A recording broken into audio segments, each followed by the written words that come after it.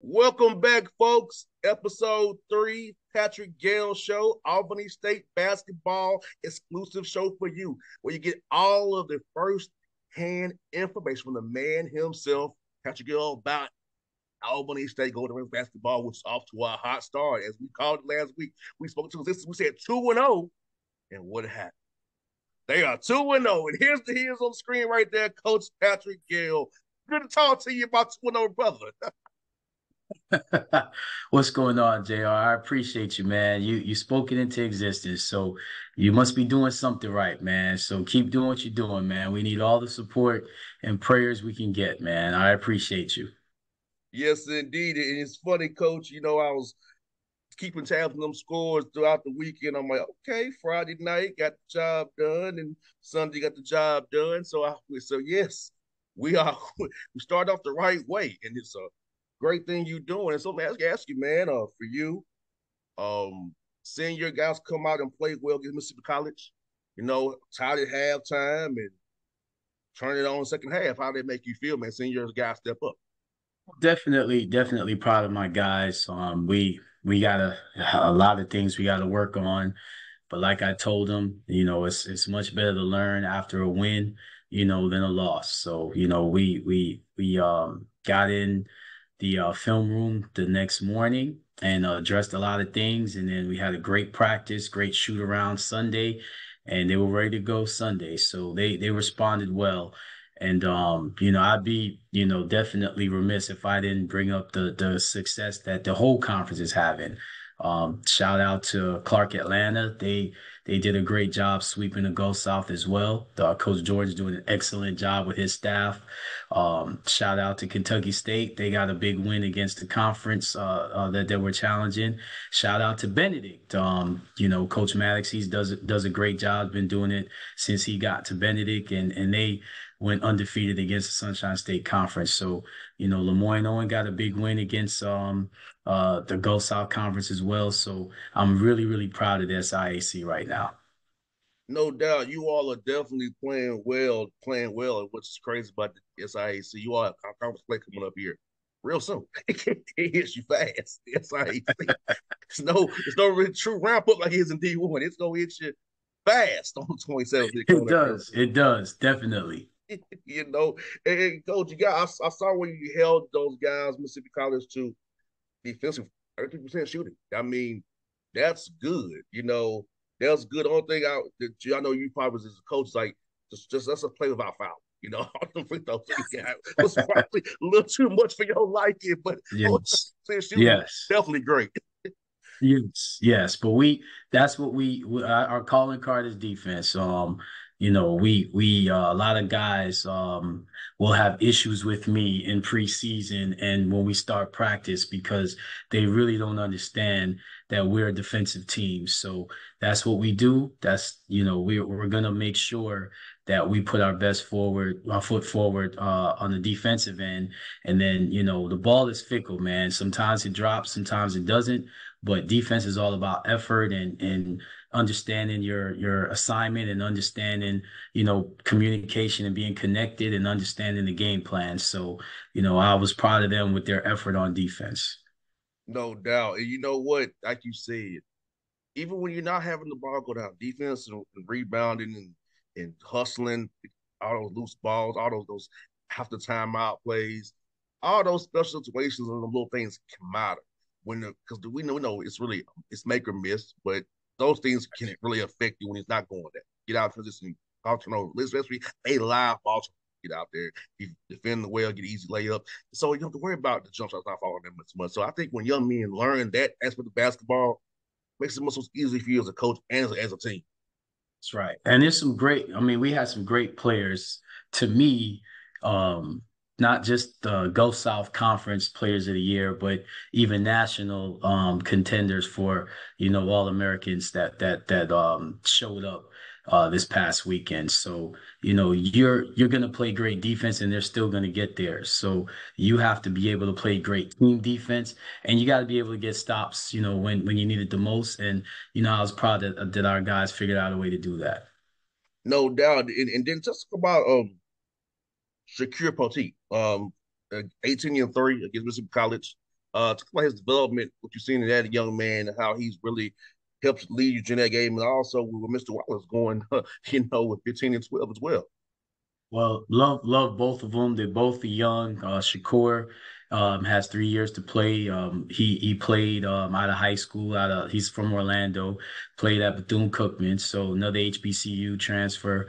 And Blaze Wallace, he's a freshman. And what I love about Blaze is that he's been coming to my prospect camps, for 2 years before he signed with us, and he signed early with us. And he's from Tallahassee, from a Clay school and great family. Love his mom, great young man, very mature, not just physically, but mentally for his age. And, I think, we're going to have a really bright future with those two guys. Our point guard being Shakur and Blaze being kind of our four-man. And, Shakur is a player, man. And I told him, early in the preseason, man, you got a chance to be really, really good. And I think he's embracing it. Still, we clash a little bit because I'm more of a defensive guy, and got to get him to lock in a little bit more defensively. And then Blaze, he's playing a lot of minutes for us as a freshman, and he's handled it well. So really proud of both those guys. Really proud of their energy and their effort, and I love coaching them. No doubt, Blaze coming in first two games, with 15, 21. Like my man is getting it in. My man getting it in first two games of his career as a freshman. So, that is a bright future. You can make an impact day one on your team, whether you're a freshman. Absolutely, That's absolutely. huge. And what I love about both of them, by the way, great students. Blaze is a really good student, not taking a traditional 12 or 15 credit load, taking a heavy load this first semester and handling it, with like a breeze. Very, very good student. Shakur as well. Shakur is a very, very good student as well. So proud of them, just not just as basketball players, but as young men. And we talked about this before, Coach Gayle, how that degree is very important. It's so important to finish with a degree, getting a young black man an education, because we all know once basketball stops, you got to have education to get you a job. Absolutely. You got to have a skill set beyond the ball or Absolutely. the field. So, the fact that he's doing that already, 18 credit hours first semester, I couldn't do that. I was not here first I could semester. I couldn't do it. I didn't do it either. It took me a little bit to graduate. I'm glad I graduated, but when I look at young men that do that, man, I meet with all my freshmen 3 times a week just to make sure everything is good. And when I meet with him, man, our meeting is always the shortest because he's got everything, taken care of as far as off the court, very, very well mannered, head on his shoulders, but tough knows how to be tough on the court and is really, well mannered and calm off the court. So I love Blaze. I'm so happy that we have him here. And Shakur is a young man that, I love Shakur because he believes in himself. He wanted to be here and we got him here. We didn't sign him early. We kind of signed him later. And he was, a great, great, great addition to us. And think about what you're doing with these young men, man. Like it's very amazing to see that they wanted to be there. It's really important about your prospect camp. So, what can you kind of expound on that, Coach Gayle, about how important it is at prospect camp to touch these young Sure. men, get these young men to see who you are, so Coach writes about what you built at Albany State, so they can say, "Hey, this is a place where I feel is home to me, and I know these guys will take care of me." What I'm proud about, with the prospect camp that we're doing, see, a lot of parents don't, and I don't want to speak about other programs. I can only speak about mine, but a lot of parents are not aware of how important it is to get their students, to get their sons on the campus, of any college. So what I love about my prospect camp is our players work the camp first and foremost. So, they interact with the students or with the prospects that come in. And we've done it the last 2 years during our football homecoming. So the parents and the students have that atmosphere already. The campus is buzzing. There was an alumni fish fry that my administration was so kind to invite, our parents to. But what I'm proud of is that since I've been here, having this prospect camp, we have 3 current guys on the roster that have attended not just one, multiple prospect camps. But number two, we got about 4 or 5 guys that are playing Division I basketball that Mm-hmm. have attended our elite or prospect camps, and that's what I'm the most proud of. Most notably, Simeon Cottle, who's playing now at Kennesaw State. He attended our elite camp and our prospect camp. So I'm really, really proud. And I think we had some guys that came this year that are going to be Division I prospects because we not just have seniors, we also have juniors and a few sophomores. So we have a lot of talent. And my thing is, you can't say that you're not being recruited if you're not going to these camps that are on college campuses. It makes the most sense to go to not only the college campus that's in your community, but you're looking at a Division I prospect camp, like that's going to land you a Division I scholarship, and you don't even realize an NAIA or a D2 or even a D3 camp can land you a Division I scholarship because it's all about talent. And coaches speak, and coaches go to every division. So I really want to, implore parents to get their kids on college campuses for these camps. And coach, you said something so profound because I knew about Tennessee State because of going to football camp there and basketball camp there as a kid. Yep. That's how, Yep. because I remember Anthony Mason, God rest his soul, and Carlos Rogers. Yep. I mean, those Yep. are that's my first to TSU with Frankie Allen, who was the coach at the time. Yep. So that's why I ended up going there because I was still foot on the campus. Same with Clark. And you Now, still remember those experiences of meeting, Mace and Carlos Rogers, right? yes, I have See? those T-shirts still in my treasure chest downstairs where they signed for me. Exactly. Exactly.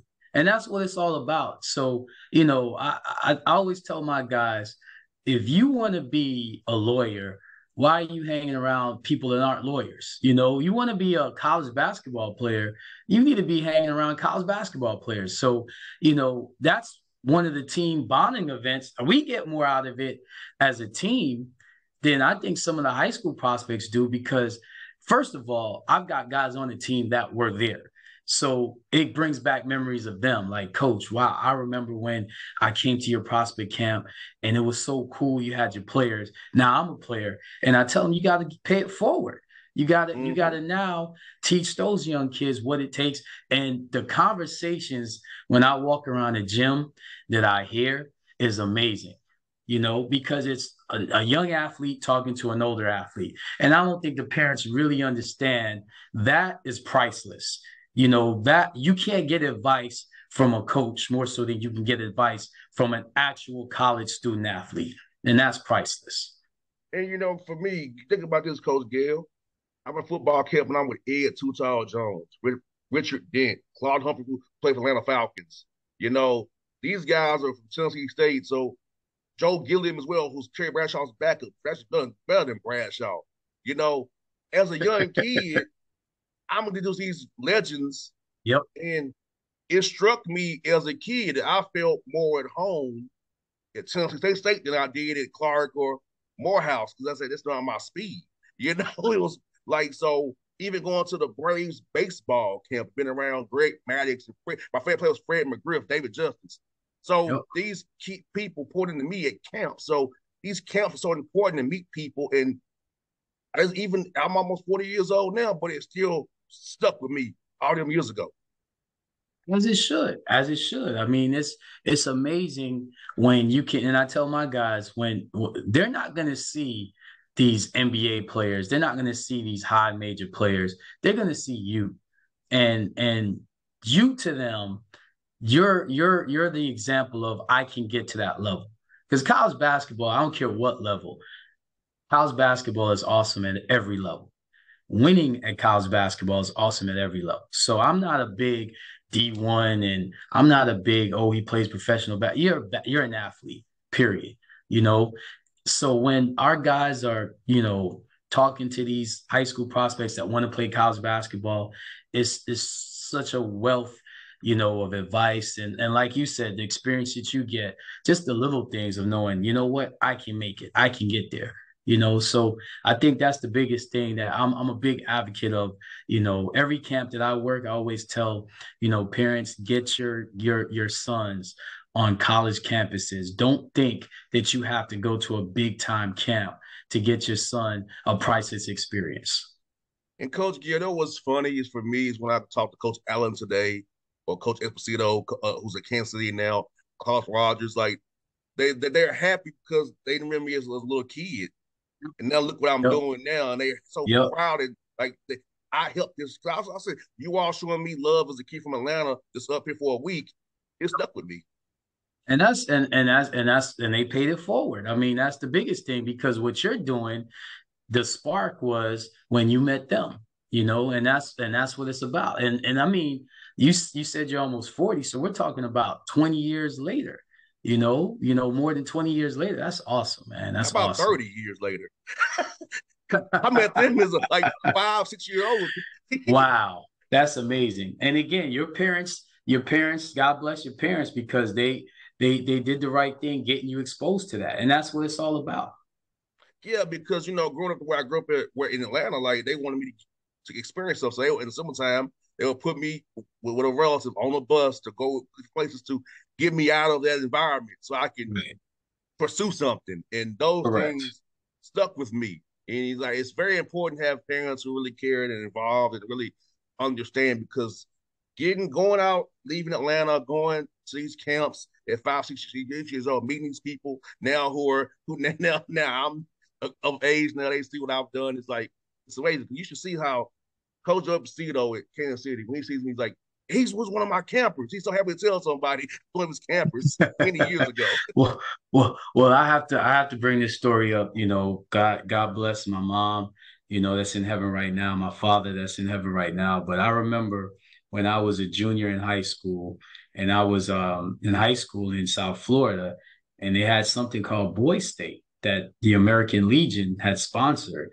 And I was I want to say a rising senior. And just so happened to be the New York Knicks. I was a big New York Knicks fan, from being from New York. If you're not a Knicks fan, you're probably a Jordan fan back when I grew up in, those times. So it was either one of the two. But, they were in the finals against the Rockets, and I'm being told I'm going to Tallahassee to go to something called Boy State. And I was pissed the whole week being there. I never knew. And I was, maybe about right before I turned 17. Well, fast forward to I'm in my maybe late 20s, and I'm seeing that Boy State is actually where most presidents have attended.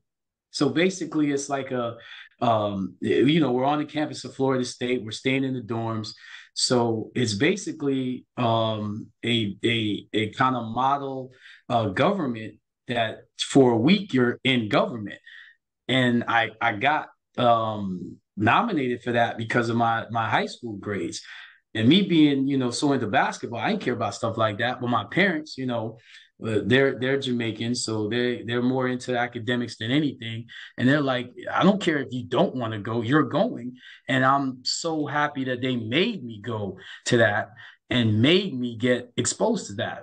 So again, you talked about your parents exposing you and getting you out of your comfort zone in your environment. That's the only way you grow. And to this day, I couldn't thank my parents enough for forcing me to go to something like that. And folks, I'm gonna say something to our Arabian coach Gayle. I shared with him that my mother's Jamaican too, half Jamaican, which made him so happy. Job you, mom. I love you. Look, I wish, hey man, that's a blessing that you can even talk to your mom, man. There's nothing worse than seeing your mom, her life slip away. So to your mom and to all moms out there, man, it's a blessing.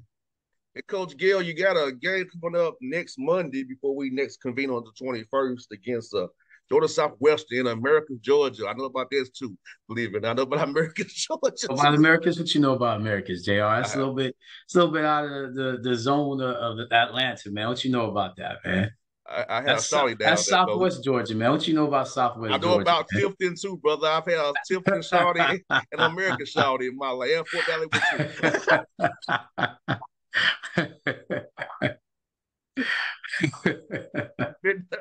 Hey, I know my way around Southwest Hey Georgia better man, than you I been should.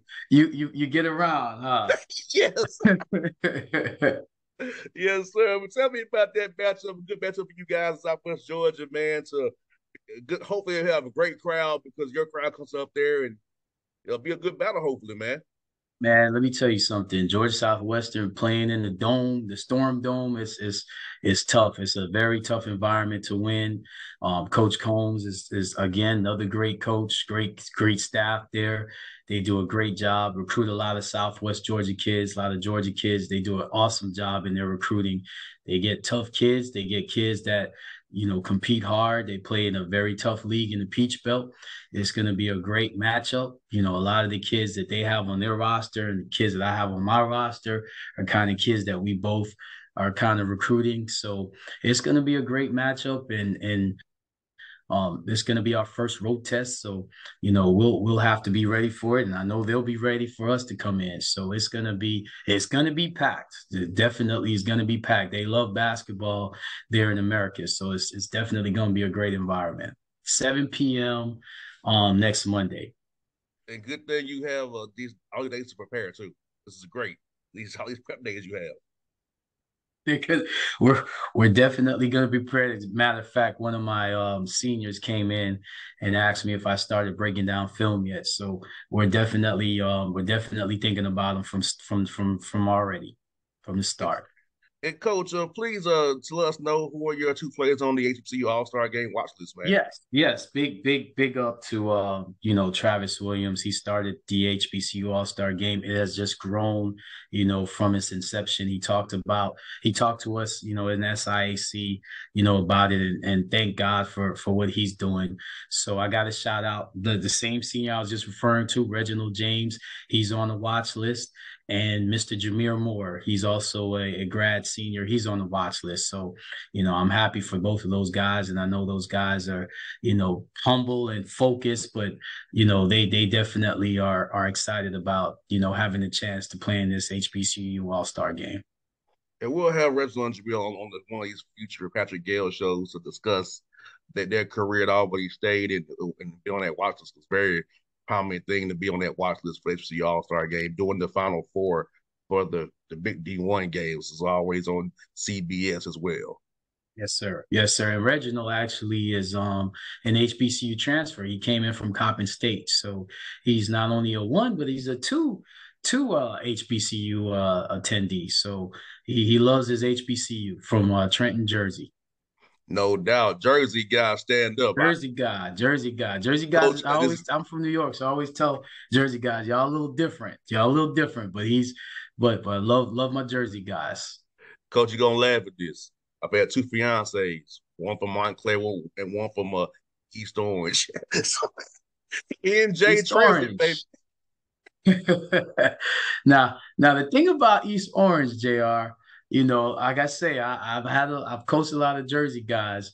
East Orange, man, a lot of times people will say they're from East Orange, but they really from the bricks. They really from Newark. So you sure she's from East Orange? I'll do a better. She is right on the line. Born in Newark, but live in East Orange. Right There on the you go. line, though. See, I told you. I told you. She's So she's right on the she line, living in East Orange, though. The Newark is for right, for right. you for you, she had to keep it clean cut. I'm from East Orange, but she probably Newark. She probably from the bricks. She, yeah, she was born on the bricks. Yep, yep. Yep, yep, Brick City. So, but listen, man, Jersey's I love Jersey. It's right next door. Tough place. Really good basketball players come from New Jersey, man. So I love recruiting New Jersey. And folks, I got one to tell you all as well.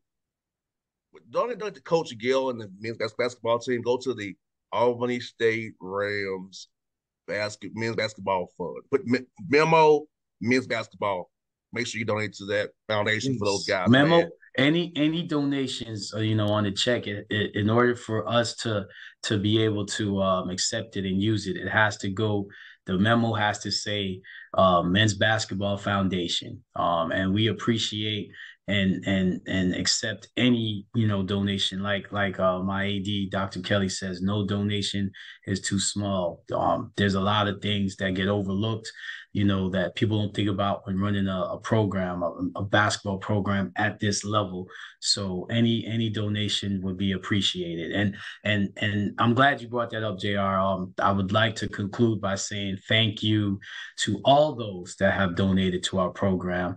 Now they don't show us who donated exactly, but I do know some people that reached out to me, and I do know that we've had some people donate with our giving campaign in our last show that we aired. So thank you to everybody, and we hope that we can prove worthy. We hope to keep this thing going, and just know that we have some great young men that work really hard on and off the court and really appreciate all donations.